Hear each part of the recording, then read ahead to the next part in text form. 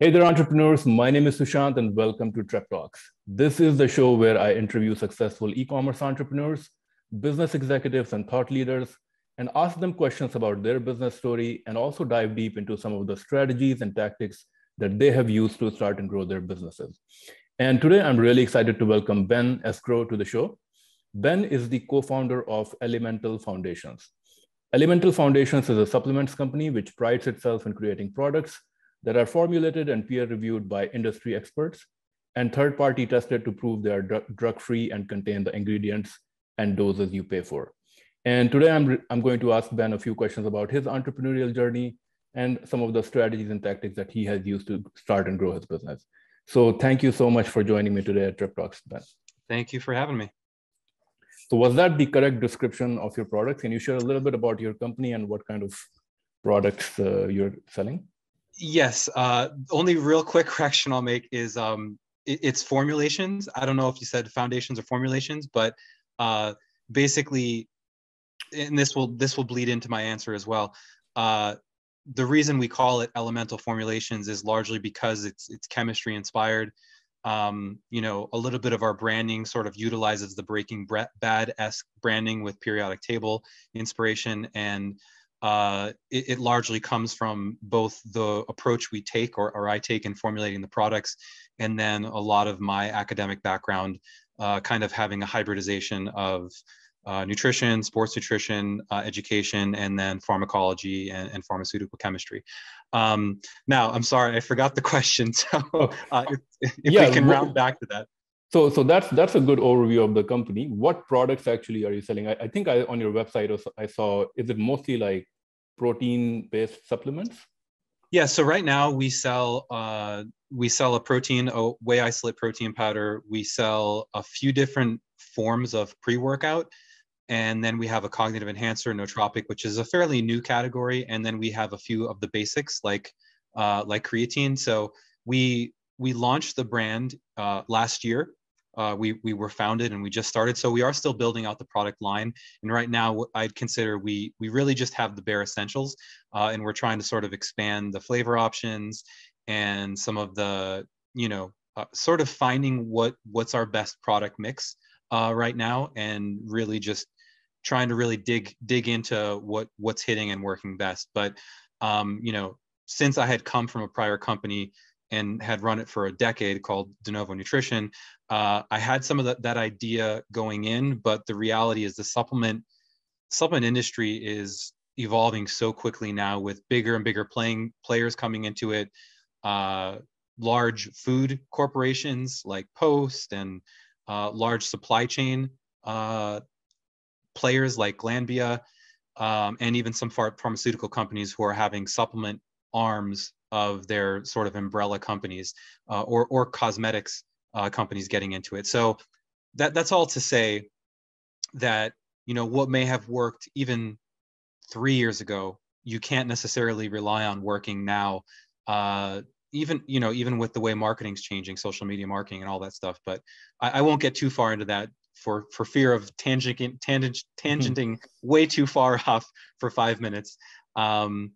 Yeah, so I'll leave it there.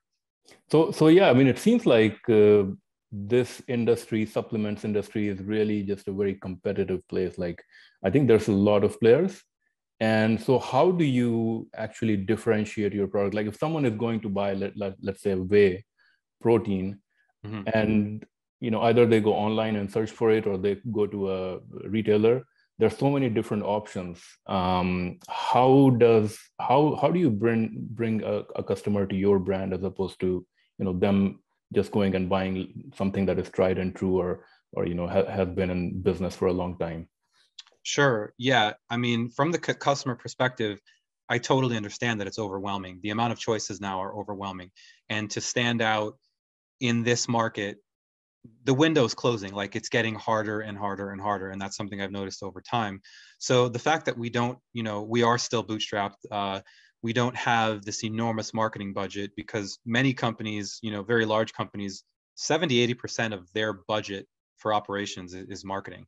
And we just don't have that. So finding really organic strategies that we can utilize, that really separate us, of course, I'd like to think, since I am the product formulator, I'd like to think that it's our formulations that make us stand out. And it's because we either, find novel ingredients that aren't necessarily being used, they're underutilized, or they're being utilized for the wrong purposes, and putting them in not just the correct doses, but for a better purpose than they've traditionally been used for. And then not just marketing so heavily, but backing up everything we say with objective standards, meaning like when we finish a product, there is no requirement necessarily to third-party test it for potency.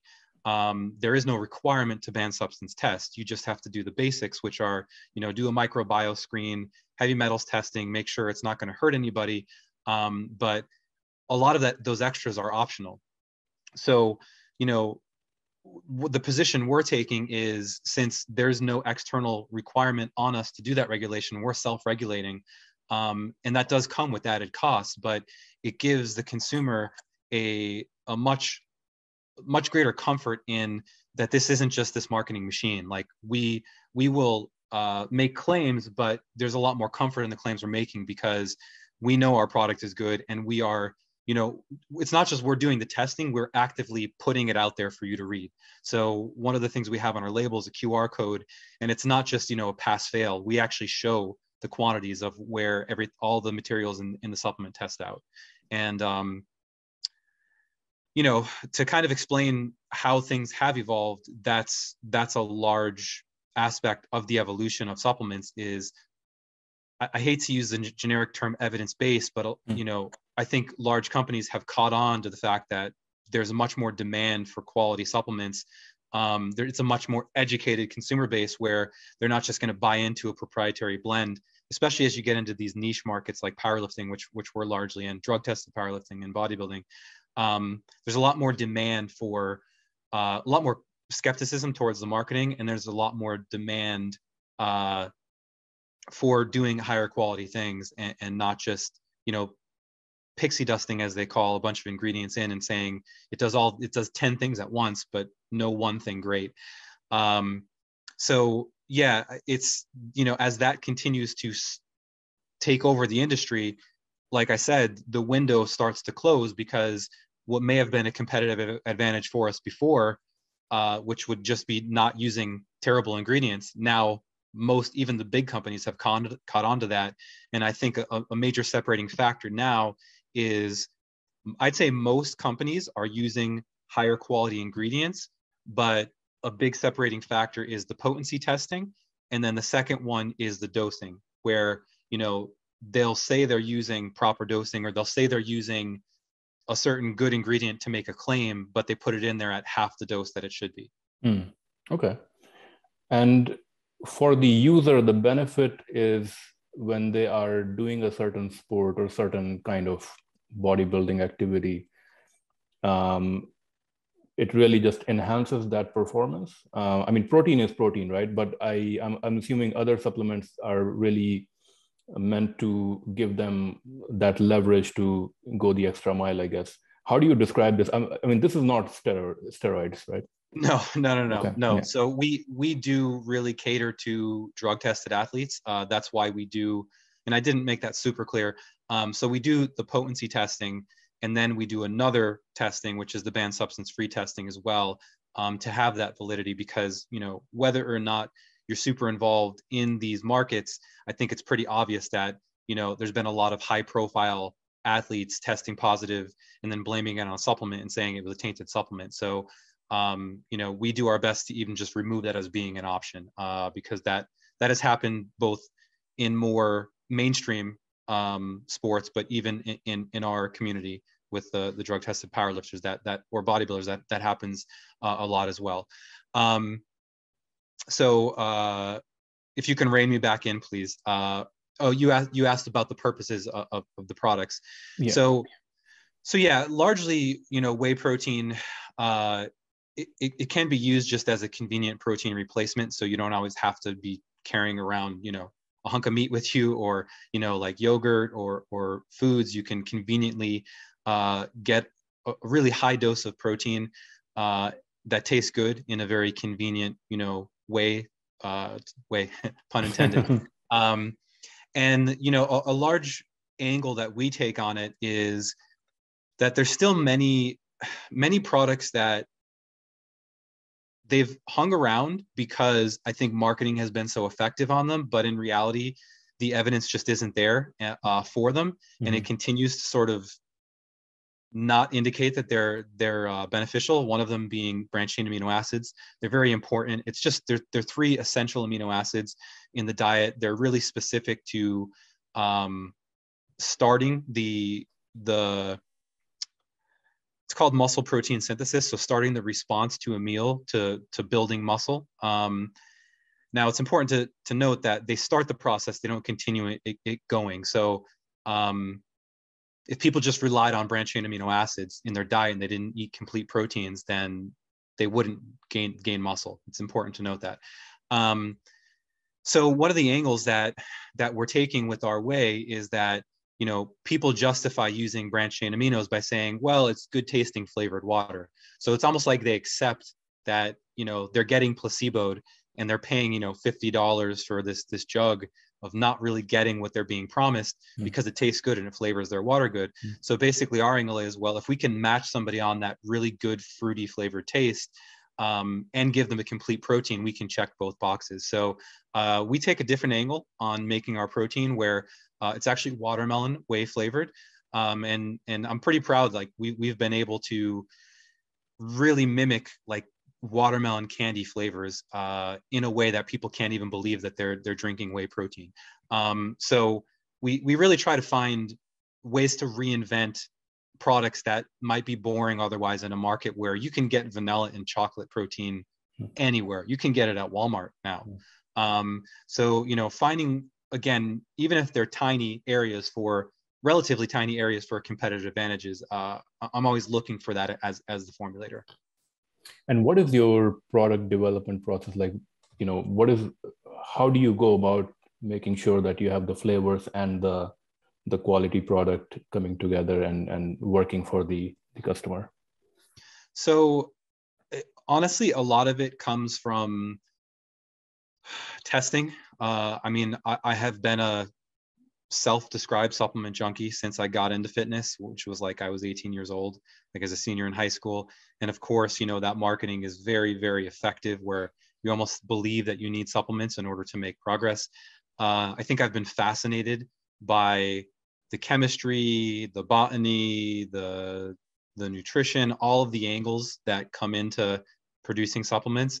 So a lot of it is being a supplement user, having a lot of experience in having used supplements that I was interested in working, and then taking the academic end of reading the research and finding things that are potentially interesting leads, testing them out myself, doing small batch, doing my own quality control testing. So, you know, if I'm going to buy a raw material and we're thinking about putting it into a product, I'll actually do the analytical testing myself. I have a machine called an FTIR, which is an analytical instrument. It's a quick and easy way to test the identity of a raw material, assuming that it's pure. I'm able to do that first bat off where, you know, I'm not just relying on the manufacturer saying, this is creatine monohydrate, because that does happen where, you know, it's not as common as it may have been 10 years ago, but it does still happen where quality control can be an issue. So I'm doing that. I'm testing, you know, raw material ingredients individually, seeing, you know, if they seem to have, you know, the effect that's promised, or at least some of the research has indicated. And then I'm building that into usually using a pathway approach from pharmacology of, okay, well, if this ingredient works on this pathway, how can I use another complementary pathway to enhance the effect of that? So instead of just selling, let's say, caffeine pills, I know that something else that works on neurotransmitters that's complementary to caffeine, like huperzine A, which it works on acetylcholine. If I combine that in some type of matrix alongside caffeine and huperzine and maybe another source of choline, I can create a whole different effect and experience than just caffeine itself.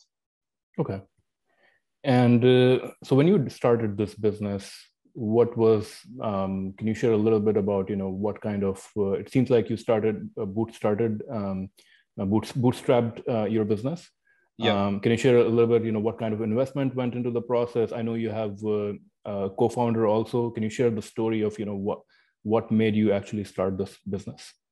Sure. So I'd have to go way back to, like I said, DeNovo was the initial company, and that was founded in 2011. And that was just me. That was me, like I said, being a supplement junkie and being really just, I'd say, passionate and curious about how these companies were developing supplements. And I was working a job at the time. I was right out of undergrad. I was working a government nutrition job and living at home. And basically, I took all of my extra money into finding out how to source raw materials and make my own blends. So I had a food chemistry book that I used to make my initial formulations. I'd say they were a lot more alchemist than they were chemist, meaning like, I'd build them in a very iterative process and then just play. And I think play, I agree with almost the Einstein quote, is like, play is the mother of creativity. And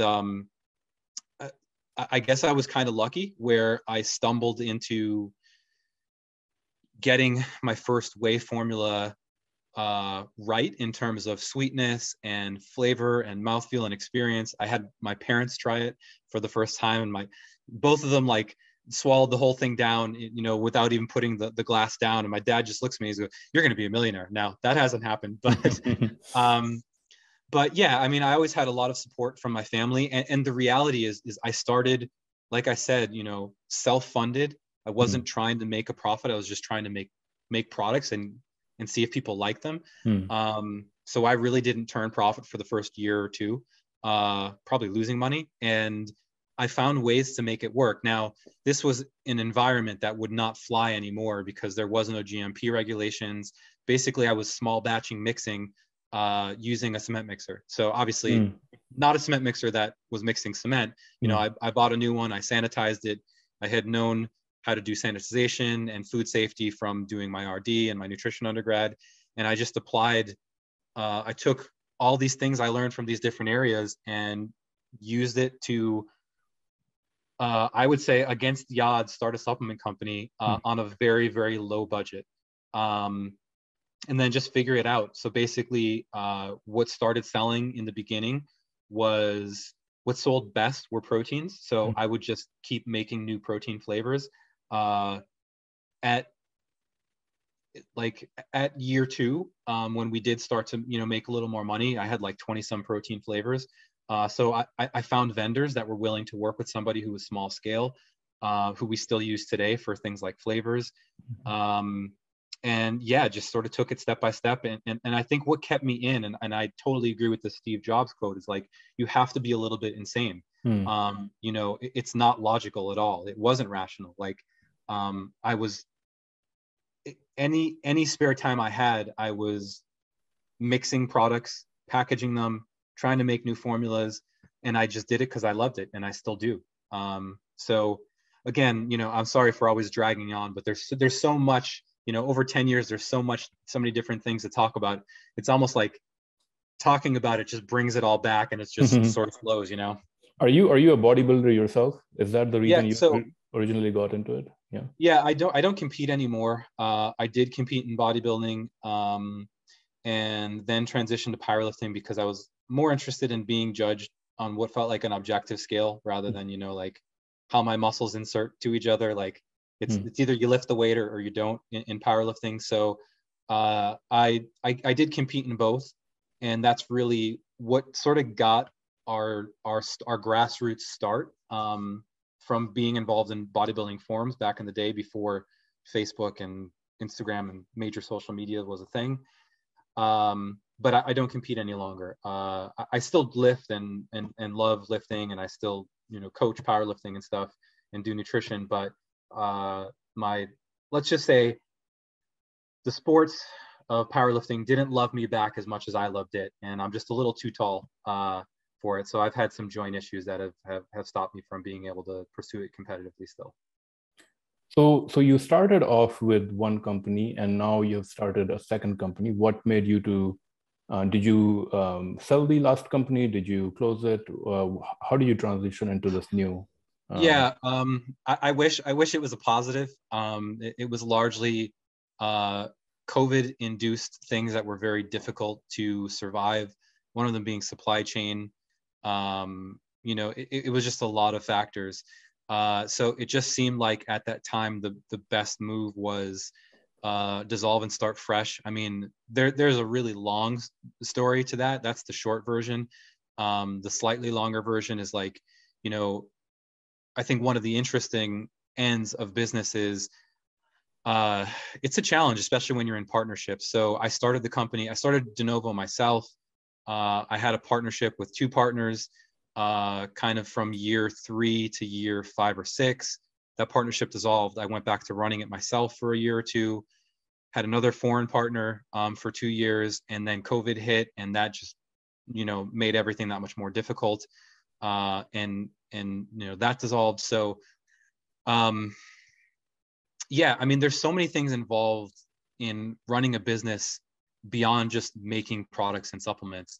So I realize I'm getting off the original topic of your question, but let me ask you this, Lo. So I know, business partnerships are challenging. Like, what has been, and I know you have a partner right now also with your new business. I mean, what have you learned about being or having a business with other partners, and what can other entrepreneurs learn from your experiences? I think I'm constantly humbled by it. I think I'm still learning.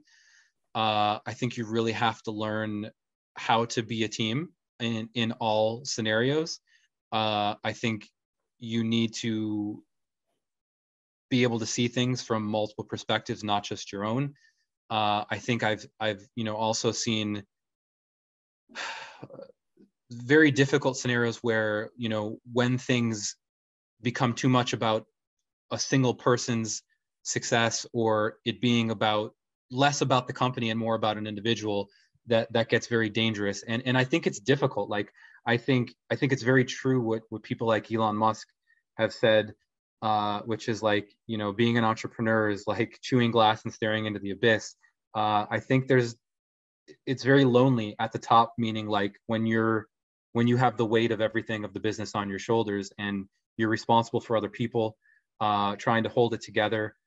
I think it's very, very challenging. And I would never dissuade somebody from trying, because I know, how much more popular it is for people to start their own business and do their own thing. But I think you should come in with a healthy level of understanding what's involved in the challenges. And the challenges don't start, I think, as you move up. When we've grown and had these inflection points in growth, it's almost like the rapper quotes, like more money, more problems. You just, like, the problems scale up as well. And it's difficult, especially when you're bootstrapping and there's not money to pull from, and doing it basically for much, much less than your effort, your time, and your value entails. I think those are all recipes for frustration. And I think one of the things for me that I'm constantly, it's always a work in progress, is don't let that frustration bleed out into things that are unrelated. Like, like I said, you always have to find a way to have the positive angle and keep the motivation and keep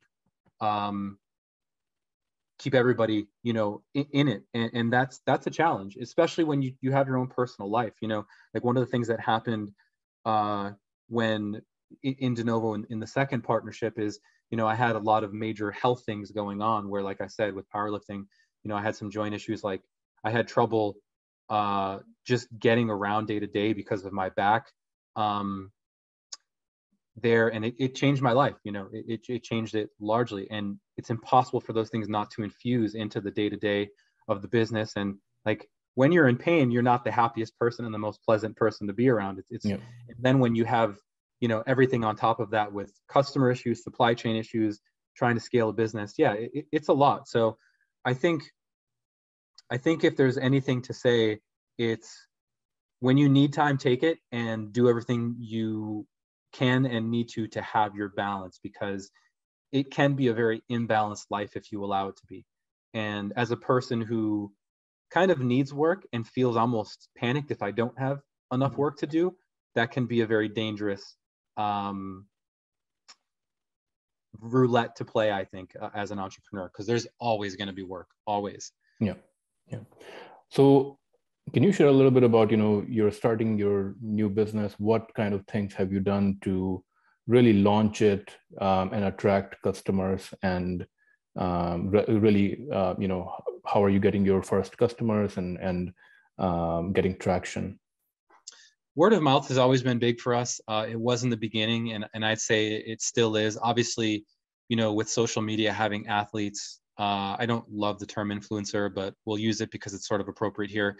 Having the right people, keeping the right people, which is difficult because now, like I said, bigger players are getting into the space. So there's larger marketing budgets, and, the bottom line, like the blunt reality of it is, no matter how much of a personal relationship there may be with people, if someone could offer to pay them double what you're able to offer them, it's hard to keep them.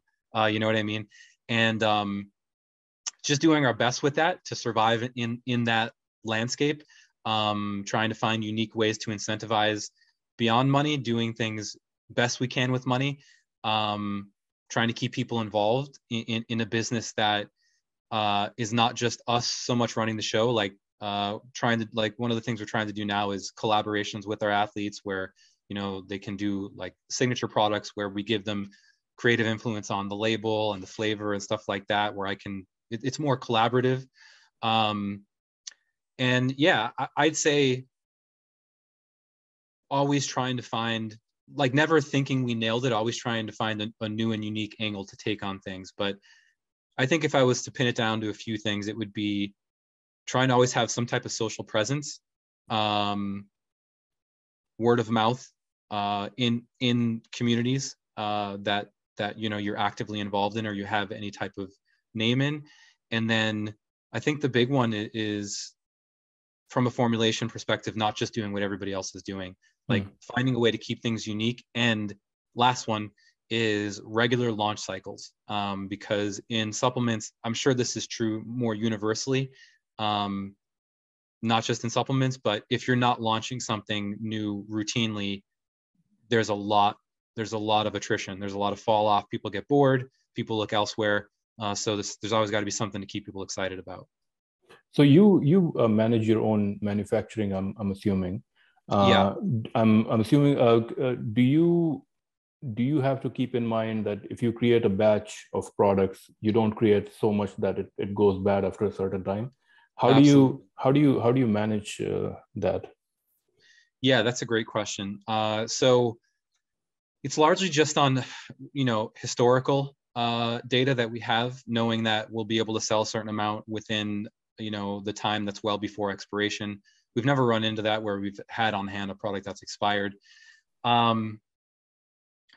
We do have inventory software where we can have predictions of, what's our average number of sales. We use Shopify as a platform. So we use an app, I forget what it's called, but it's an inventory app that, that projects certain things.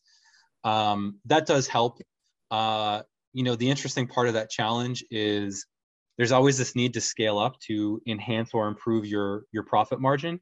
And that's the challenge, because, you need to have enough cash flow to buy that next tier where you get, the per unit pricing improvement, but you need to make sure you're going to sell it.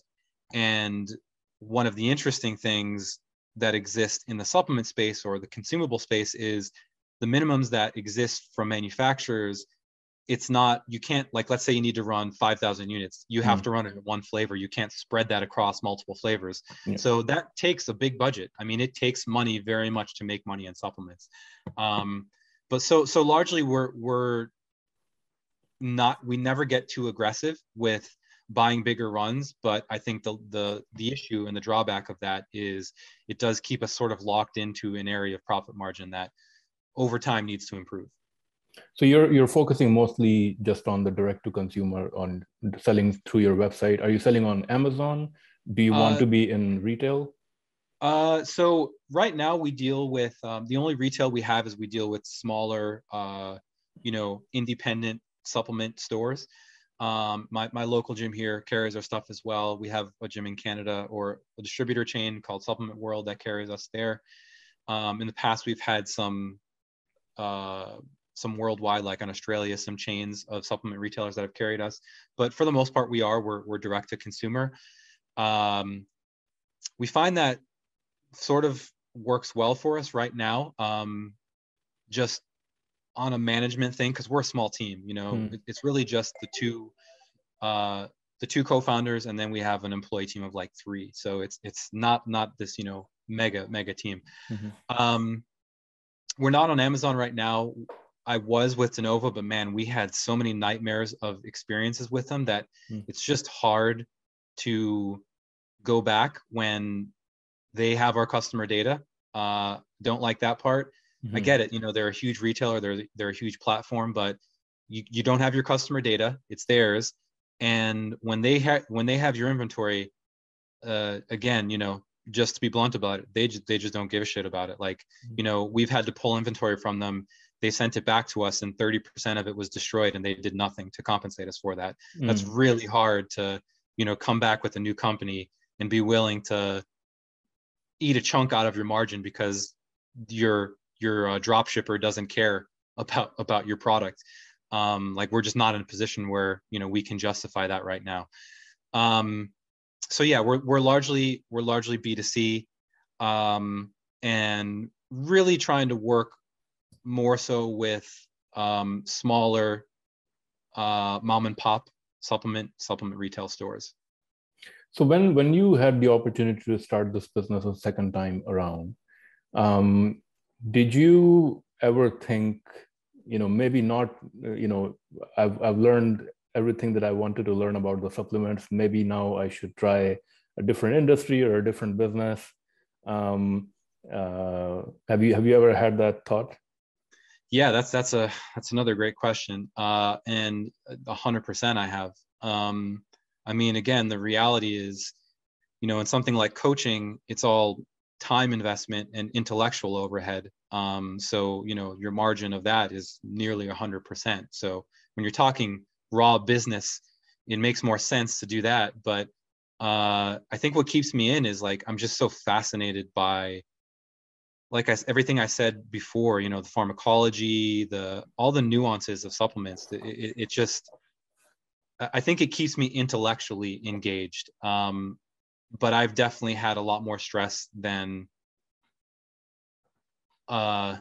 necessary in doing it. I've danced back and forth about going into other things, but I think the problem is, whenever I've looked or, sort of dipped my foot in, I think the issue is you don't have that creative freedom to make the types of products that we make and that we've shown there's a demand for in the market.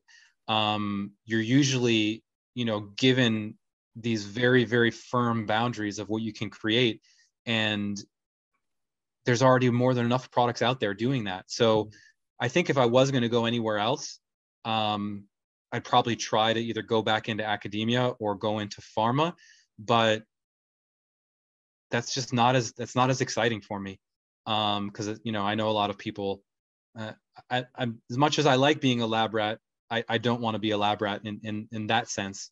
I like to be tied to the end product of what I'm making and being able to infuse a very big part of my passion and creativity into the product. And I think that gets lost when it's like more of a big box thing, Mm-hmm. I think I read somewhere that you were featured on a Tim Ferriss blog or something. Is that correct? So can you share that story? Sure. So one of my friends and honestly someone I really look up to he's a researcher at USF. He studies ketogenic diets and ketone supplements for medical therapies, largely for cancer and certain other conditions sort of related to that, like medical interventions with ketosis.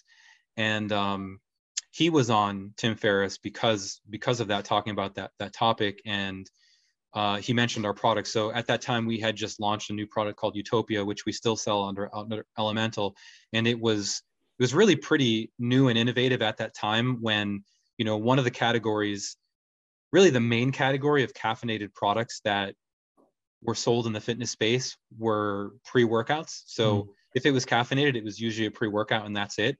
And we were really one of the first brands to launch a caffeinated product that was geared towards really a pre-work, not pre-workout. So you could use it, you don't have to be using it for the gym. You could use it to study. You could use it to do anything where you need to really get kind of tunneled into the work, and it's not going to make you agitated, distracted, all the traditional things that you get from, too much caffeine alone. This doesn't happen from this product and formulation. And he had used it. He really liked it. He mentioned it on there. And then that kind of got reblogged and shared within Tim Ferriss's sort of inner circle. And that was really a major inflection point in growth for us. Like, we sold out almost completely within a couple of weeks of our inventory. Yeah, that was a big inflection point of growth for us. So since you're so passionate about supplements, can you share any tips or anything that works really well in the supplement industry that could be beneficial for people? I know you had mentioned, there's like placebo effect and those kind of things. Yeah. But is there something, one or two things that actually works really, really well? Yeah. So, I mean, it's not going to be the most exciting answer in the world, but really the thing that we have that's most established, both in the research and in the supplement industry, is creatine. Most companies are trying to create the next creatine, so to speak. And just because it continues to be validated through research, it's got the most human studies in it for strength and power. So basically anybody who's trying to improve muscle mass or strength, pretty much across the board, I'd recommend creatine. And what's great about it is you can use it pretty much from, adolescence into old age. It's because it's been so widely researched, it's been looked at in all those populations. There's a lot of misconceptions still about it. It's not an anabolic steroid. It's a component of proteins. Like, if you eat meat, you get some creatine, just not a high enough dose. And it's something that exists in your muscles there already. The only thing you're doing by taking creatine is maximizing that store and having more of that available to utilize, because how it's used in normal physiology is anything that's a short burst of energy. Like, if you needed to go sprint as hard as you could for 10 seconds, that's using, anaerobic pathway, which first is creatine and then it's glycolysis. So creatine is really, we've just found an area to exploit in physiology with creatine. And it really took off in the 90s, and it stuck around, and nothing fancy is required. Like, plain old creatine monohydrate is super effective, and it works, and it's great. I think, the basics I will always harp upon. So, a good form of whey protein is going to help you get enough protein in. It's also a high source of one of the most important amino acids, leucine, for starting that process of growing new muscle protein synthesis. So that's very good. I think, caffeine is tried and true. Everybody knows about it. I think what has really blossomed now, as the market has expanded and sort of new ingredients have come in, is some additional products alongside caffeine, things like huperzine, like cholinergic ingredients, huperzine, citicoline, alpha GPC. And then I guess if I was to really refine it down, I'd say certain amino acids are very beneficial, certain non-protein aminos like creatine, certain amino acids like citrulline, things like nitrates, which are in beetroot juice, and you can get supplements for it as well. And then some of those sort of stimulant area ingredients that work on neurotransmitters are beneficial.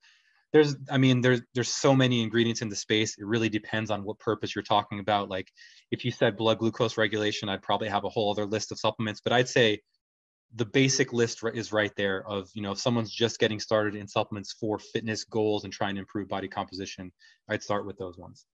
So I have been a vegetarian all my life, right? So I'm assuming my creatine levels are relatively low. So Absolutely. if I start taking that supplement, what can I expect to see maybe like 3 months, 6 months down the road? Like what effect do you think it's going to make for me? Yeah. So again, I think that's an excellent practically rooted question, because I think most people come in, and because marketing exists the way it does, people have completely inappropriate expectations of what they're going to get. Now, I think the first preface to that answer is you got to be lifting if you're expecting to get, the best results from taking any type of supplement. If you just took creatine alone, you probably would have a minor change in lean body mass, maybe a pound or so. If you lifted and you took creatine long term and you saturated, because you definitely would not be, you would not have saturated muscle creatine content as a vegetarian, because you're not getting any through your diet from meat. And I think realistically, you'd probably first notice better. Let's say you already were lifting, you'd first notice some improvements in strength and ability to do more reps at certain weights. So that would be the most apparent thing within a couple weeks. And then over the course of a few months, you'd probably notice, I hate using these terms because they're so loosey-goosey, but your muscles looking a little fuller. If I was to try to quantify that into weight gain in terms of muscle weight or lean tissue weight, I'd say a few pounds. But I mean, that is significant, because most people, like, imagine walking through the grocery store and looking at, a pound or a kilo of tissue. That's a lot of lean tissue. And your body really doesn't want to do that. So to get that, any additional on top of what you get from exercise alone, it is beneficial. I mean, even anabolic steroids, they can create growth, but I don't think it's to the magnitude that the common person expects. You don't go from average Joe to Mr. Olympia by using one round of anabolic steroids. You know what I mean? Yeah. So final question before we move on to our rapid fire segment. I know in every entrepreneur's journey, there's always, mistakes made, failures, lessons learned. Can you share maybe in your entrepreneurship journey, maybe a big failure, a big mistake made, and what was the lesson for you, and what can other entrepreneurs learn from it? I think the biggest one for me, it's almost like I'm looking in the mirror saying this too, is running a business, it needs passion. Passion is an important component of sticking in when things get tough.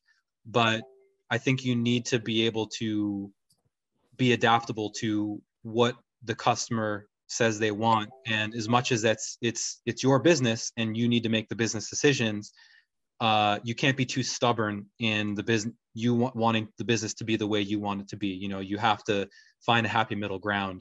And I think, certain things I'd love to be a certain way just aren't that way. Like marketing is a requirement. People aren't just going to knock down the doors because you've built a great formula.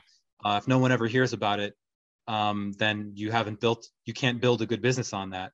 It's not just about the theoretical.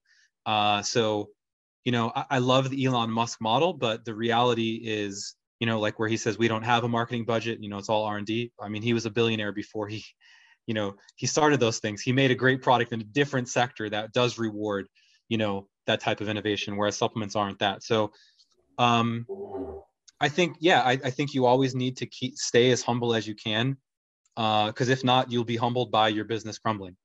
And taking outside input and not automatically shutting it down because it hurts. You need to be willing to digest data and see it, I think, realistically and neutrally, and make better decisions based upon that. Because if you avoid it either for fear or too emotionally, you're not going to make great decisions. And I think those are all threats to survivability and sustainability of a business. So now we're going to move on to the rapid fire round. And in this round, I'm going to ask you a few questions and you have to answer them maybe in 1 word or 2 words. I'll do my best. Okay.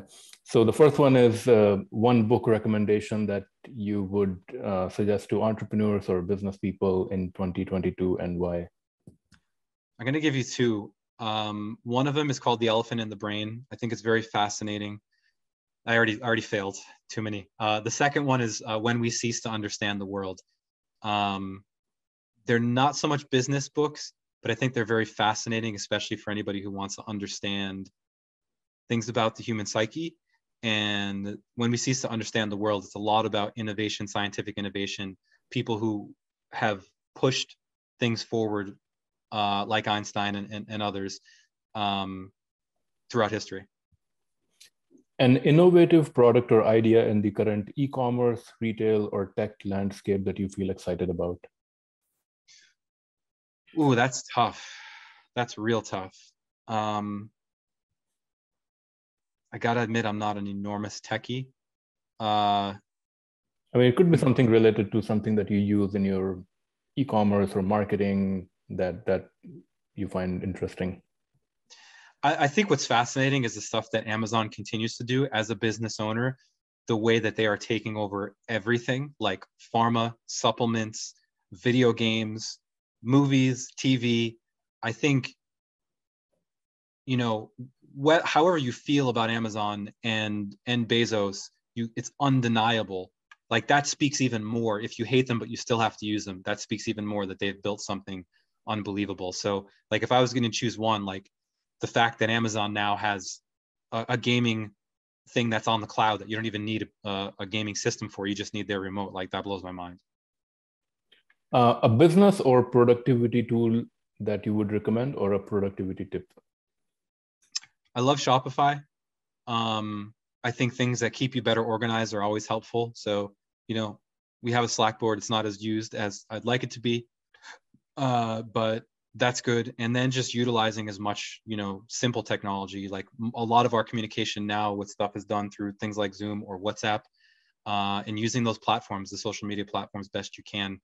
I do agree with people like Gary Vee, where content is king. I mean, it still is, and I don't think that equation is changing anytime soon. A peer entrepreneur or business person whom you look up to, or someone who inspires you? Very inspired by Elon Musk, pretty much from every perspective, and I think his approach is really, if I was to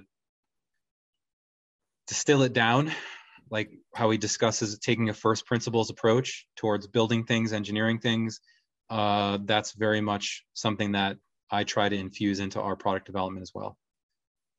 I think Elon Musk is wired a little bit differently also. I think he's also described that, I think, on the Joe Rogan podcast. So yep. So yeah, his brain is a little bit different. Best business advice you have ever received or you would give to other entrepreneurs? Oh boy. I don't think I have a soundbite or a clip. I think what I can best give people practically is I was encouraged, and this is going to be another book recommendation. I was encouraged to buy the book E-Myth, and we did a little bit of E-Myth coaching, and I think that was very valuable. I think having a business coach can be valuable, especially when you're in a partnership, because it's an independent outsider where it doesn't just become two opinions that can't reach a resolution. So I think having an arbitrator or a business coach, if you can afford it, is great. If not, there's something called SCORE, which is people who have established successful businesses, and they offer free mentoring for businesses. So I think utilize that. I'm sorry I don't have a better answer, but I think at least if I can give, you know, resources for other entrepreneurs, I think those are incredibly valuable. No, that's great. And last question, do you believe in luck? And if yes, why? I do. I wish I had more of it. Okay.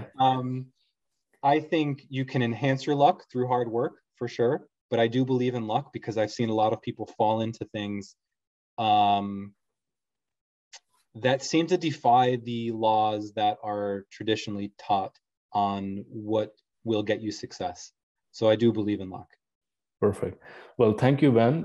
Those were all the questions that I had today on my podcast. So really appreciate you sharing your story, your business insights, and helping other entrepreneurs learn and grow also. So thank you so much for joining today at Trip Talks. Would you want to share, like if someone wants to buy your products or wants to get in touch with you, how can they do that? Sure. So first, I'd like to thank you for having me as well. This was almost like therapy with some of those questions. So, Okay. so I love those questions. They were great, and I think it brings out really good answers and self-analysis as well. So yeah, so our website is elemental.fit. If you do have international listeners, we do have a website for the EU, which is elementalformulations.eu, a little more of a mouthful. I'm on Instagram. That's probably where I'm most active, at Ben Esgro. And then I have a purely educational channel on Instagram as well called Suppsci, SUPPSCI, so supplement science. Okay. And that is if people are interested in the science of supplements and how to better think and approach making supplement purchases, I run that just as, almost pay it forward type thing. So yeah, I'd say those are probably the best channels to reach me, get in touch, or support us. Perfect. Thank you. Thank you so much, Ben. Really appreciate it. For sure. Let me end